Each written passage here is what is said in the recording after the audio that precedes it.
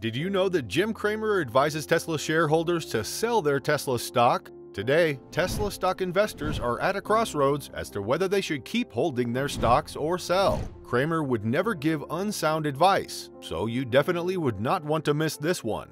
Although Tesla stock is not faring as well as can be expected after the EV company released third-quarter production and delivery numbers that fell short of analyst estimates, the Tesla community is optimistic that Tesla stock will bounce back in no time. However, Jim Cramer believes that this is the right time for Tesla shareholders to sell their shares. James Joseph Cramer, most known as Jim Cramer, is an American television personality and author. He is the host of Mad Money on CNBC and an anchor on Squawk on the Street. Cramer was a hedge fund manager, founder, and senior partner of Cramer Berkowitz. In 2005, Cramer signed on to be the host of the CNBC show Mad Money, for which he is most well known. The show's goal is to teach its viewers how to think like professional investors and not to tell people what to think. The show's popularity has risen consistently over the past 10 years, making it one of the most popular investment shows on CNBC. All my career, I have been fascinated by companies with vociferous bulls and ferocious bears, if only because they can be so entertaining,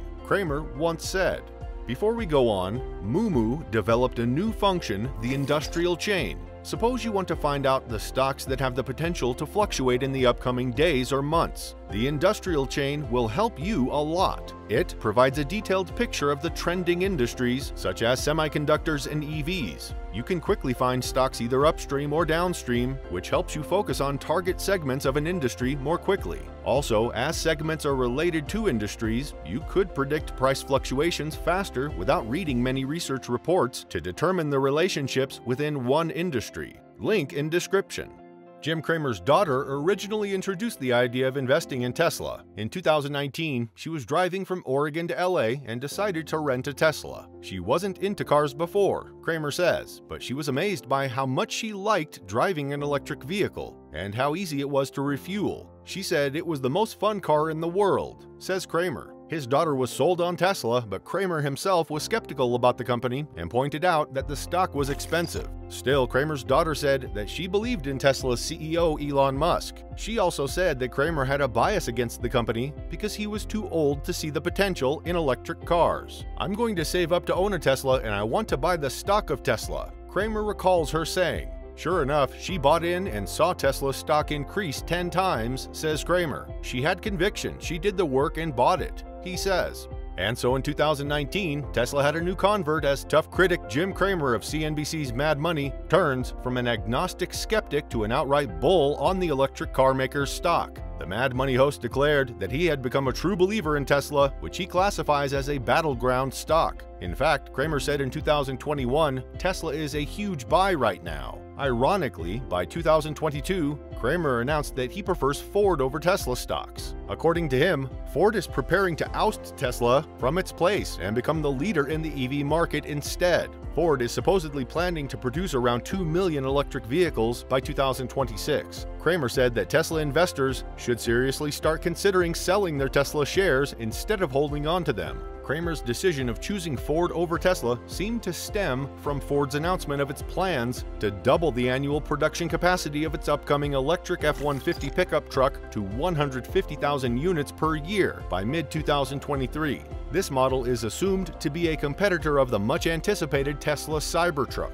In fact, Jim Cramer criticized Tesla's Cybertruck, which is yet to be released. He said that this will be Tesla CEO Elon Musk's first flop. This is yet to be proven, of course, but the number of pre-sales and reservations for the Cybertruck prove otherwise. Aside from criticisms against Tesla, Cramer also recommended buying a Ford EV instead. Cramer said that Ford is going into the production of inverters and batteries and is likely to produce 200,000 battery vehicles. He claims that Ford has gone ahead of Tesla when it comes to pickup trucks in the past, and possibly more so in the future. He said that compared to Tesla, which is suffering gross pains despite expanding its factories, Ford already had successful big car production factories in place for years longer than Tesla. According to Cramer, Ford CEO James Farley does not make anything that does not make money. This rings true as the company's stock price increased when Farley took over in 2020. Farley, like Musk, is planning to move the company away from combustion engines toward electric vehicles instead, just like Tesla did. In fact, Cramer said that the sky is the limit for Ford this year and recommended buying Ford's F-100 Lightning all-electric truck, which is an electric version of the iconic American pickup truck. While it may be true that Tesla will soon face heavy competition since a lot of big corporations are beginning to transition into electric vehicles, experts believe that at this point, Tesla remains to be the top of its game and other companies are still quite far behind in terms of technology. That said, Tesla and Ford are completely in different markets. While Ford may be trying to catch up with Tesla, Ford is still an entire generation behind Tesla in terms of AI developments. This leads to the question, why did Jim Cramer choose Ford over Tesla? Some assume that one of the reasons is the overall macroeconomic volatility, with many experts predicting a worldwide recession. However, Cramer has a positive outlook on the market and believes that stocks are certainly poised to surge if some things go in the right direction. Cramer said that multiple economic aspects can influence investors' opinion of the stock market and their decision about buying and selling positions in a recent interview. While it may seem like Cramer simply set his sight on an EV company that is not Tesla, it proves to be otherwise, as he has not expressed backing for any other electric vehicle company. In fact, he said that he does not think that Rivian is the next Tesla. Rivian Automotive Inc. is an American electric vehicle automaker and automotive technology company. Simply put, it appears that Jim Cramer sees a much brighter future in Ford rather than in Tesla. Cramer said that it's always possible to find stocks with high growth potential if you know how. Sometimes it can be as simple as liking a company and its products, then following up with research into whether the stock feels worth investing in. Cramer said. He noted that if a company creates an innovative product that you like, they're more likely to keep making good products even as consumer demand shifts. However, others claim that Tesla has been perhaps the greatest performer in the post-COVID bull market, and the business has seen substantial improvements in capacity and margins in 2022.